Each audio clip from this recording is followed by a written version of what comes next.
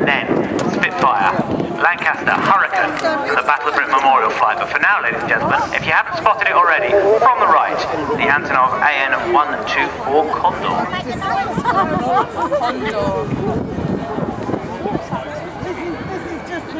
One coming to Yorker.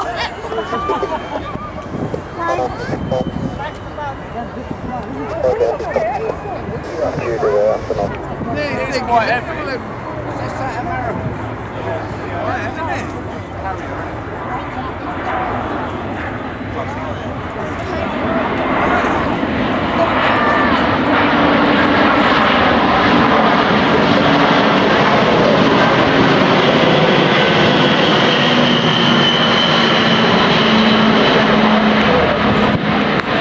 There she is.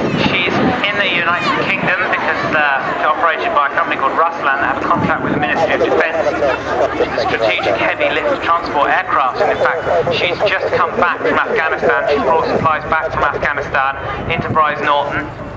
She's flown today out of Brize Norton, RAF Brize Norton, and after the display today she'll go back to Brize, refuel, and then out to Leipzig again on an operational deployment. So we have to remember, ladies and gentlemen, the aircraft we see displaying for us, the current aircraft are operational, and we do get operational movements, and we've been very, very lucky to see this aircraft here today.